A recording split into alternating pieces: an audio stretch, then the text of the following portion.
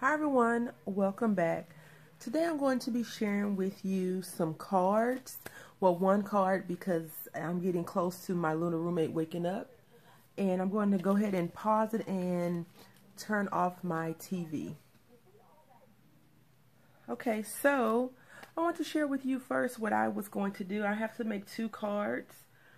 And I was going to use this music note heart. I was going to put I have a song in my heart or something like that. And that didn't turn out too great. I'm going to show you how it looked. And I tried red at first, red ink, and this I used Stampin' Up! Ink, and I was like, maybe I'm doing something wrong. So I stamped it, and I was like, okay, maybe I need to apply some. I stamped this one first, so I said, maybe I need to apply some more ink. And that's what came out. So, okay, maybe it needs to be black. So I did it with the black ink. And this is Martha Stewart Coal, C-O-A-L, ink, and it didn't turn out too hot. And then I did this side as well. And it didn't turn out so great. Because what I was going to do is do a cascade. I was going to make this like a print, a pattern paper, and it didn't turn out so great. And so I said, okay, let's just put this stamp to the side. And I don't know if this is Simon Says Stamps. I got this in a D-stash. So I don't know who. It could be Love-Handed Crafter stamp set. I don't know where it's from. But I thought the stamps were cute. And then so I said, okay, well, let me try something else. And so I want to use this girl stamp. And she's like a fairy, but she kind of looks like Mother Nature. And I stamped her out a few times. I'm going to share with you those as well. This one was my first image, and it came out okay, but I didn't have enough ink right here, and I was not using my Stamp Perfect tool. I was just trying to stamp it out to see, and I should have used the Stamp Perfect tool because I could have re-stamped it. And I like this paper. It has like little speckles in it, if you can see it. Then I stamped out in this one. I was like, okay, well, let me see. And she's okay, but if you notice, like right here on her leg, it looked like a little smudge. So I was like, nope, I won't go with that one either. Then I tried my favorite craft paper, and the same thing happened with that smudge on her leg. So I was like, okay, maybe it's me, and I don't know what's going on. But I tried another one, and that's the one I'm going to be working on with you all today. And that's this one. And I think it came out fairly good. It came out great. And so now, if you notice on the stamp that I showed you, the stamp said it has a lot of butterflies around. So what I'm going to do is I took my Recollections butterfly punch, and I just grabbed a few sheets of scrap paper, and I punched them out, a few butterflies, because I'm just going to put them on the card right here. And the bad thing about this card is that it's going in the mail, so I can't have too much dimension, and I'll have to just write to the recipient and say you can pull up the wings if you like. So this is going to be the inside of the card. And I got this cardstock from Tuesday Morning. And maybe I'll just do this. I think that works better. It'll be a stand-up card, and so maybe I'll put a little pull tab, not a pull tab, but a band right here. So I just have it like this for now. And what I've been using is just this Aleene's tacky glue, and I've been taking my butterflies, because I think the ones that I had punched out and I showed you all before, I gave them all away in a pocket letter recently, and I haven't punched any more out. So now all I'm doing is just picking the butterflies up, and I like that they're plain and dimensional. They have different colors to them. So I'm just folding over the butterfly, folding the wings, and I'm putting it right here, or either I'm gluing one wing down. And that's all I'm doing with the Aleene's glue. I really need to find that little tip applicator to make the glue come out a little bit finer. I bought this. This came in one of the glue things, but as you can see, it has a wide opening and it's not very fine tip. I haven't got a chance to go online and purchase anything because I've been shopping locally. And whenever I'm on a computer, my little roommate thinks that the computer is his computer. Whatever electronic device I'm using, he actually thinks that it's for him. And I don't want him to use a lot of electronic devices, even though I know that it's inevitable considering that's the kind of world we live in right now. But I don't want him to, I'm going to zoom out a little. I don't want him to be dependent on it like we have become. And I don't use much electronic devices as some people because I do like the simplicity of not having electronic devices. Unfortunately for me, I do rely on YouTube as my source of entertainment. I watch the news in the morning time, and then I tend to watch YouTube videos in the afternoon after work, once I come home from work. Because I don't have cable.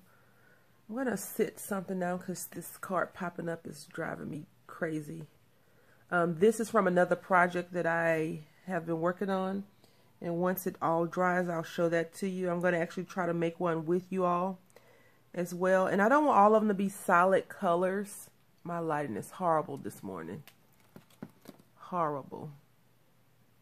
I don't want it to be all solid colors because butterflies are so beautiful that I want it to be all over. And I just like this. This fairy looks like Mother Nature to me.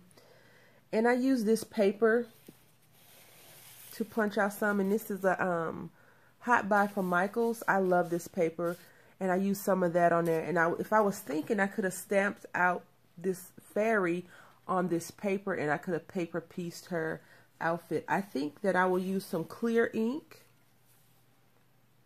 and try to stamp it out again and color those flowers in when I am more ready to deal with that kind of coloring. Right now, I'm going to stick with solid colors and go from there.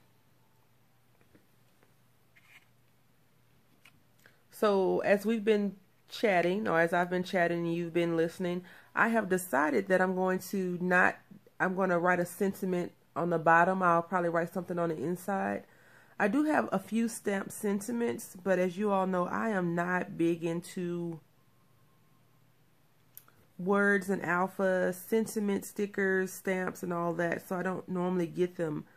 But I did go to Walmart, and I saw these pretty colors that were blue and red that I could not resist, and I bought them because I was like, I need those for these pocket letters for spring and Easter.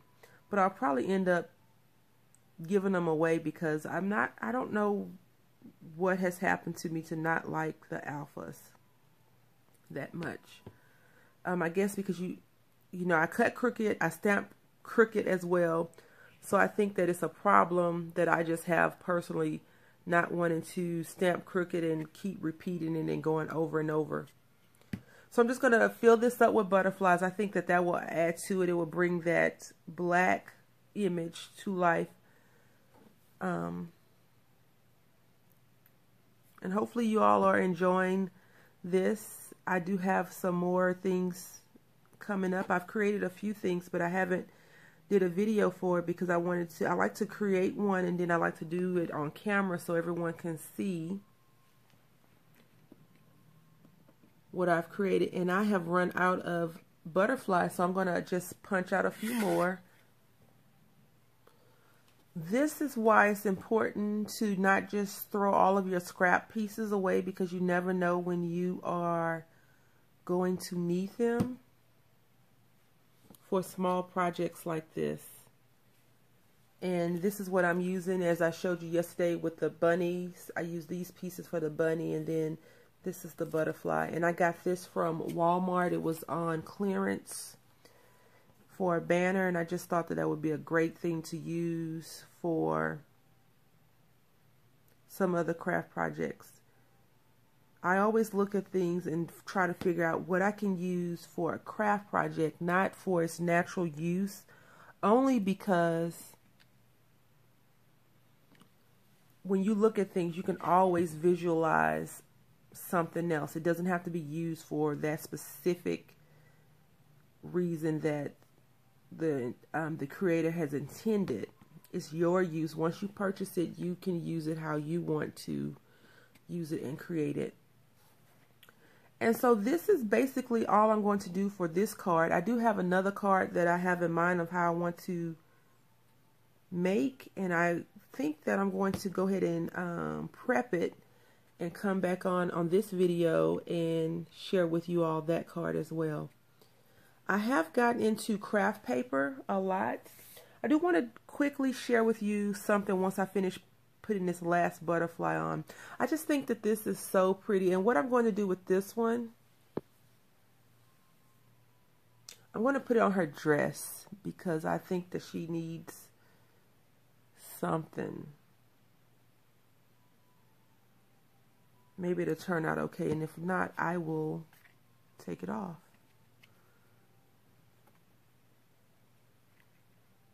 Nah, it didn't look right to me. So that is that. Let me show you something really quickly. Okay, I'm not sure if you all are near a Target, but if you are and they still have some of their Valentine's Day stuff on sale, I would suggest that you go there if you need this. They had these cards on sale, and it's a 30 count card set. It was $3, and I never saw this. I don't usually go to Target Bullseye section that often. I don't go to Target that much. But I went there after the Valentine's Day and I got a few of these because they were $1.50. And I think that this is such a great deal for 30 cards to craft and create. And I got a few other things from there as well. And these cards are a little bit smaller than normal, and they have like a texture feel to them.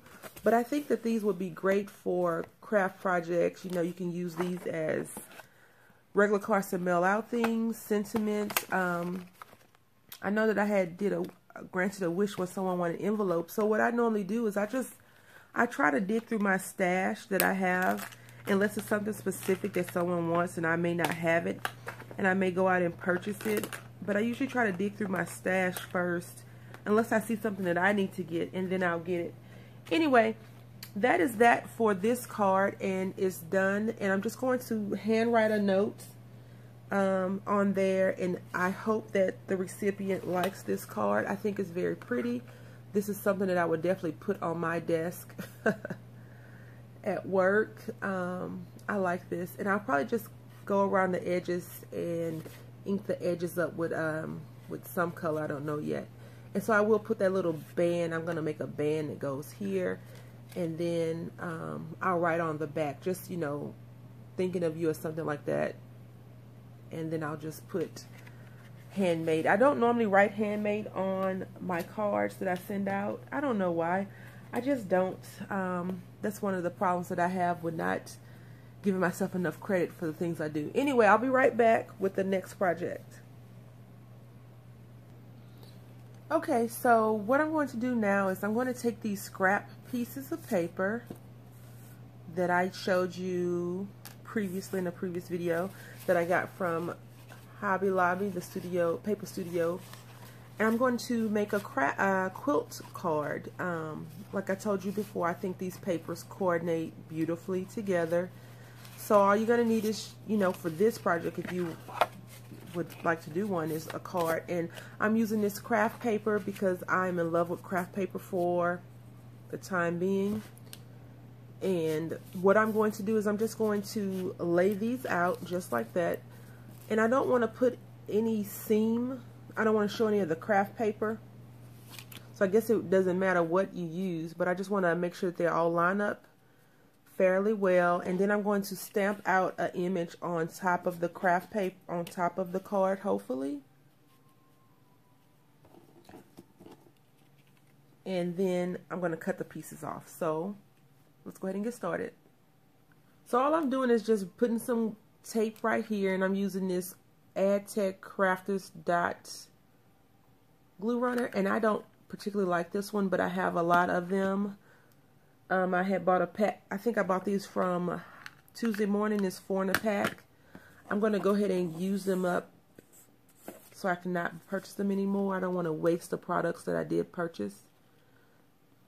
So I'm just putting this all the way to the very edge. And I use this one first because, as you can see, it has this little tear right there.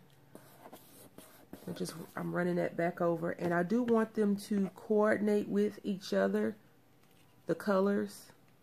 So that is the next one.